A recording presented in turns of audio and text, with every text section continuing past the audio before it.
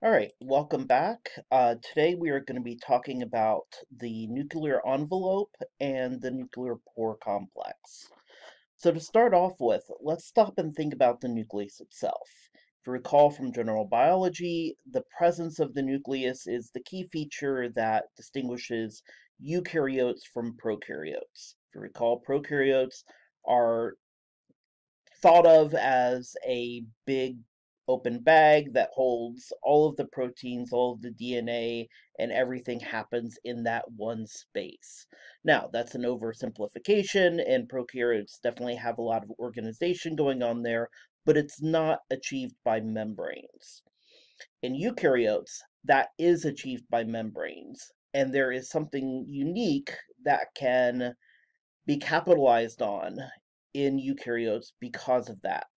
So, in eukaryotes, the nucleus serves as a repository for that genetic information, but is also acting as the cell's control center.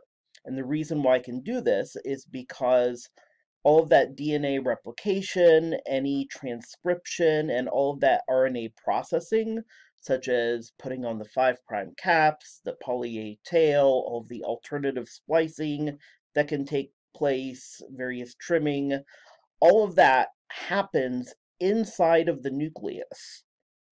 That final version of the messenger RNA is then transported out of the nucleus, and only that final stage, translation, is happening in the cytoplasm. So that's opening up a lot of unique ability to control how we do this process. Okay, something that prokaryotes can't do. So when a prokaryote creates a messenger RNA, it can be and typically is already started being translated before the entire messenger RNA is even finished with transcription.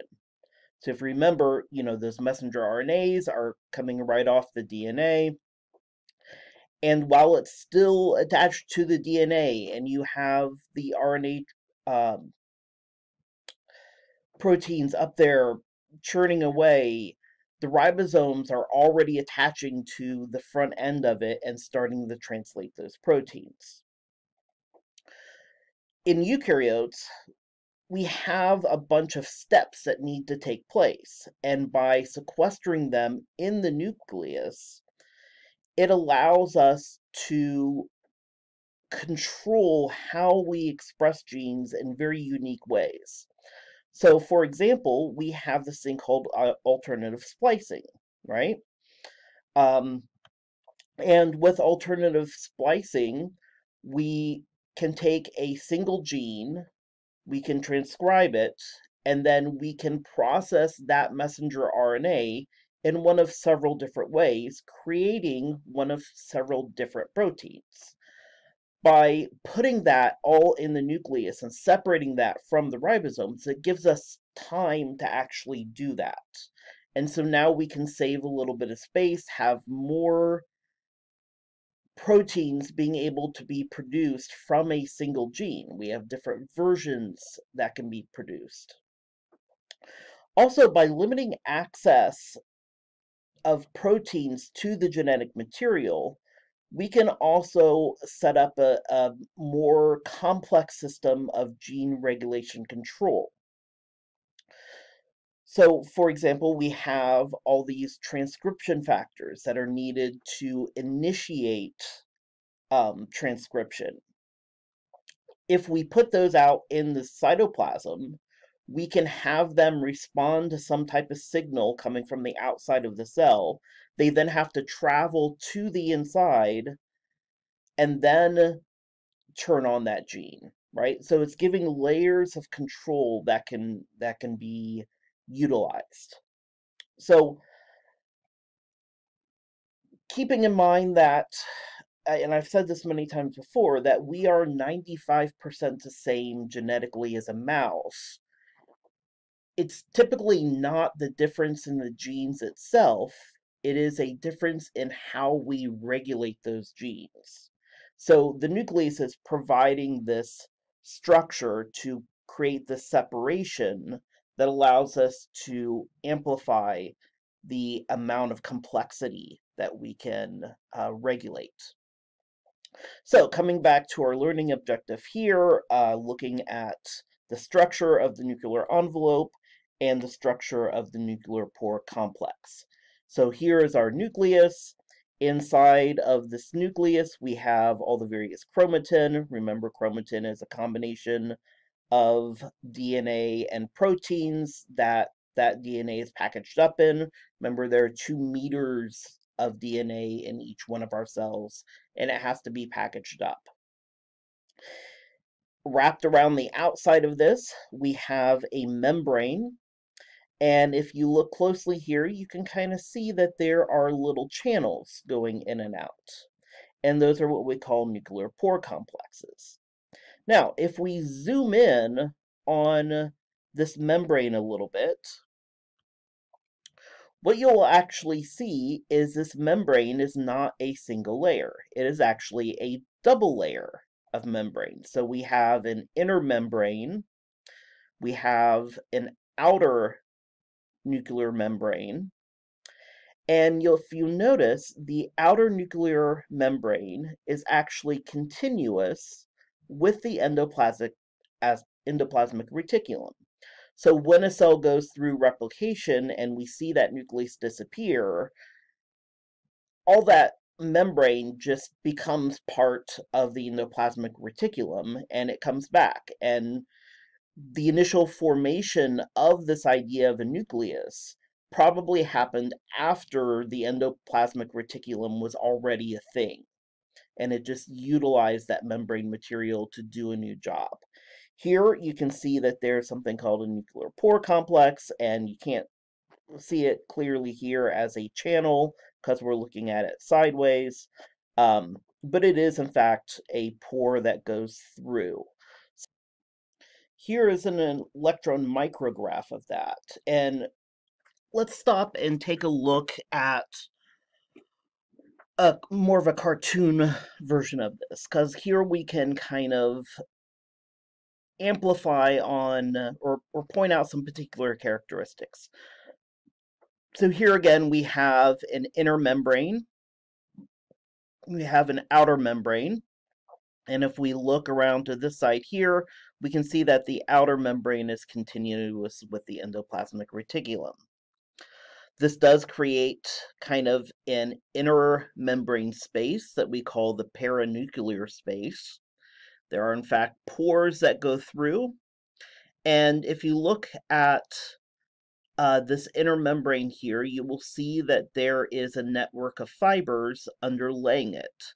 This is something called the nuclear lamina, and it is made up of proteins from our cytoskeleton.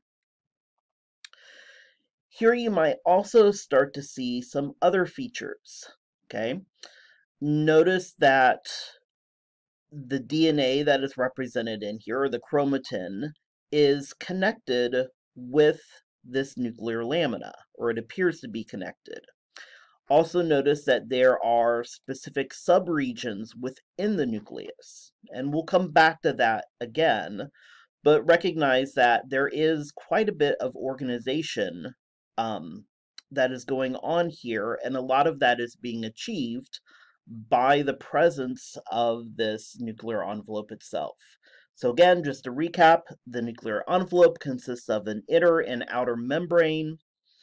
That inner membrane has the nuclear lamina underlying it, which gives it strength. Remember, membrane is just a drop of oil. We need the proteins to give it structure. The inner and outer membranes are joined by these pores, which allow things to travel in and out, such as transcription factors coming in or messenger RNAs coming out. The nuclear envelope is continuous with the endoplasmic reticulum. It is all one membrane system, and in between the inner and outer membranes, we have this perinuclear space. And this perinuclear space is actually continuous with the inside of the endoplasmic reticulum. So it's all one inner thing. So let's stop and take a look at the nuclear lamina. This again is the filamentous meshwork of, in this case, intermediate filaments that provides the structural support. Remember, the membrane itself is just a drop of oil. We need some type of structure to give it its appearance, and this is achieved by these intermediate filaments. If you recall from general biology, we have three different types of filaments within our cytoskeleton system. We have the microtubules, we have the actin filaments, and then we have the intermediate filaments. And we spent quite a bit of time talking about microtubules and microfilaments, and we'll be coming back to different elements of this again. Here, we're going to concentrate on intermediate filaments. Now, these intermediate filaments are built up by these individual subunits, and there is several classes of these intermediate filament subunits, each type being associated with a different type of application. And in this case, laminin is one that is associated specifically with the nuclear lamina. So this protein has a central alpha helical structure that has these globular domains on each end. Two of these proteins will associate together to form what we call a coiled coil, where they wrap around each other, forming a dimer. And we actually see this coiled type of motif reoccurrent in biology. This is a very common method for joining two proteins together. But in this case, what it does is it creates this individual dimer unit, and these globular domains can interact with the coiled coil domain. And this forms this tetramer arrangement. This tetramer can then be linked with other tetramers endwise, where these globular ends associate with each other, forming these long filaments, or more aptly named, a protofilament. Okay? These individual protofilaments, four of them come together, creating what we call a protofibril, and four of these protofibrils come together to form the actual intermediate filament. So here you can see that it's a very complex structure, but it's very reminiscent of braided rope or braided cables. So we definitely didn't invent that. We just reinvented what nature already did. Here is a comparison of a couple different types of intermediate filament subunits, or dimers in this case. So we have laminin A, which we've been talking about, and here's another one. This is more associated with cytoplasm intermediate filaments. And the major difference that you see here is laminin, since it needs to be inside of the nucleus, has something called a nuclear localization sequence. And we will come back to this and talk about that a bit more. So here's a close-up image of the nuclear envelope. Here you can see a nuclear pore complex with the inner membrane and the outer membrane. And these lines in yellow are meant to represent the nuclear lamina underlaying the inner membrane. Something that I wanted to point out here is that lamina is cross-linked to the membrane itself via proteins that are transmembrane in nature. So we have transmembrane proteins in this inner membrane that reach out and connect to this nuclear lamina. Here we have two examples here of emrin and laminin B receptor. Those are both transmembrane proteins and reach out and connect with the nuclear lamina. And this is what helps tie the membrane itself to this structured network of fibers. In addition to these, we also have a series of proteins that are called sun proteins that are part of this link complex. So in this link complex, we have two components, a sun component and a cache component. And you can see that the cache component is transmembrane on the outer membrane and actually makes contact with the cytoskeleton in the cytoplasm. So this is something that is cross-linking the nuclear lamina with the rest of the cytoskeletal elements. And this is done through this link complex. Now, to point out here, sun isn't a particular protein, it is a class of proteins. And cache is a class of proteins. So there's several members in this class. The thing that they have in common is they have a sun domain and a cache domain, which directly interact. Okay, so let me give you another version of this, showing you some differences here. So here we have a series of proteins. This line here is meant to be the inner membrane. Here we have the outer membrane, and this is the perinuclear space.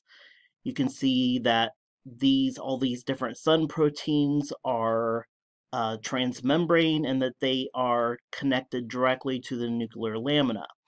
You can see here that the cache proteins, which all have a cache domain which directly interacts with the sun domain, we can see we have different varieties here. One that is interacting with actin filaments, one that is interacting with other intermediate filaments in the cytoplasm. Here we have some interacting with microtubules. So you see this is a vast network that is tying all these pieces together.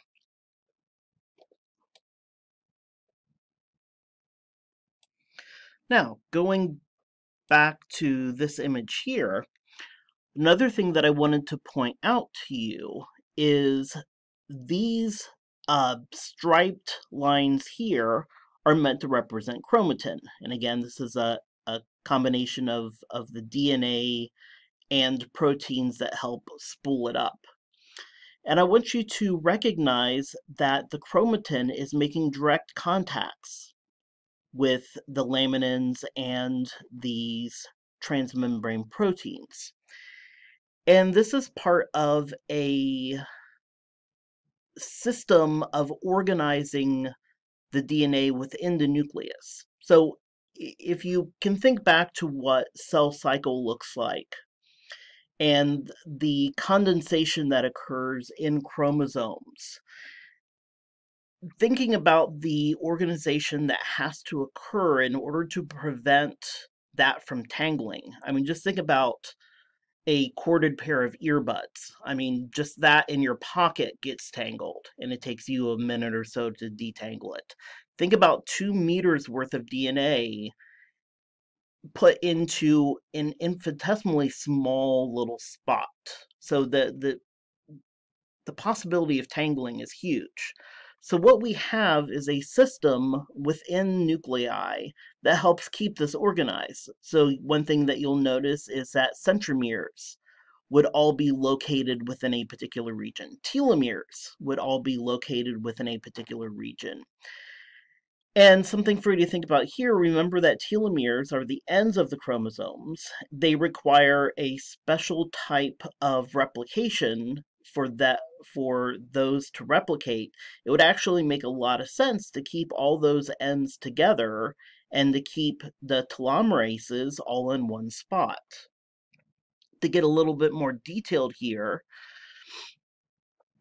here is a close-up. Here we can see the inner and outer membranes of the nuclear envelope. We can see the nuclear lamina underlying it, and these lines here represent chromosomes.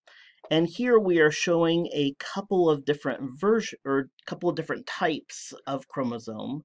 So here is heterochromatin, which is tightly packaged, non-used DNA. So think about the DNA for the enzymes for the liver in a neuron, right? They don't need it, so they can take all that DNA and package it up tightly. The regions that are expressed are in these big loop regions that are sitting out in the open. And so now we have a paradigm where heterochromatin, transcriptionally non-active, is connected to the nuclear lamina, and then we have these transcriptionally active out in the open, right? And these are regions where we are producing messenger RNA from. This is our euchromatin region. Here we also notice a region that you may have noticed before, which is the nucleolus. Um, Later on in the chapter, we'll talk about localization of things within the nucleus, but I want to touch on it briefly here quickly. So the nucleolus is where all of the processing for the rRNA, or the RNA that is in ribosomes, takes place, right? So that all happens in one spot. Um, and we have other small nuclear bodies that are specialized functions, and even going back to this image here of having all the telomerases in one region, having all the centromeres in another region, is another example of that. So we have a lot of specific organization, and we can see little subregions that are essentially transcriptional factories. And this helps explain why particular regions can gain such high access to the proteins needed, such as the RNA polymerases and those transcription factors, is because they never really leave this region. When they fall off, they're hanging out in here, and then they're ready to go back on to another site. So recognize that even though there isn't defined subcompartments in terms of membrane, there is a lot of organization within the interior here. And this is actually a very good paradigm when you think about prokaryotes. They aren't just an open bag. There is a lot of organization within. It's just not achieved through membranes. So, of course, we have the nuclear pore complex, and this allows shuttling of things in and out of the nucleus. And we can either get things in or out through a passive diffusion, and this would include any small molecules, such as ATP, right? That is a fairly small molecule. It can just passively diffuse in and move in there. It doesn't need to be actively transported.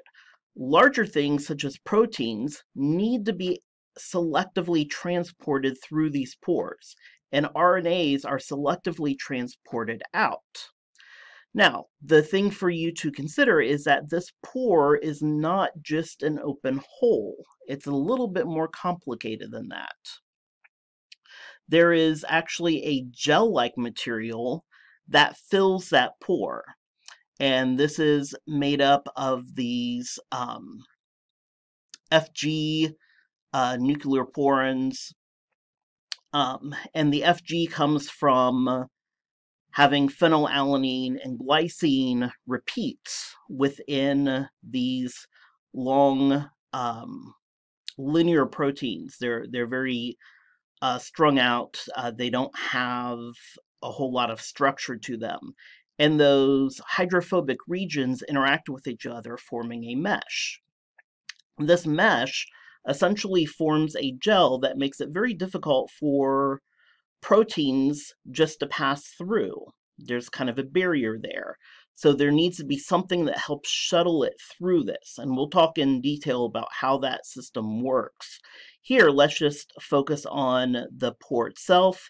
You can see that there is an outer ring. It is an 8-member ring. And we also have an inner ring. On the inner ring, there is a cage-like structure we call the nuclear basket. This is another layer of barrier that is helping both keep stuff inside, but also acting as an attractant for things that need to be exported out. So there are binding sites along these proteins that help attract transport proteins that are there to move things in and out. Similarly to the basket on the cytoplasmic side, we have these filaments that extend out, and these help to, again, attract those transport proteins and keep them localized in an area close to the pore itself. We also have these proteins along the membrane itself. Here's a slightly more detailed image of that. You can see we have a system of proteins that are actually transmembrane that all form together to create this link, or this ring. And then we have these gamma complexes that are on the inside and outside, these 8-member rings, which form the boundaries. But here's an example of that FG repeat protein, or that FG nucleoporin. You can see it's just a long, unstructured protein, and it has these FG repeats, FG being the single letter codes for those amino acids, phenylalanine and glycine.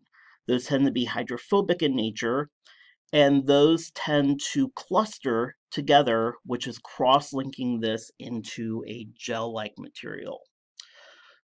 So, I hope now that you can illustrate the structure of a nuclear envelope and give us some details on the nuclear pore complex.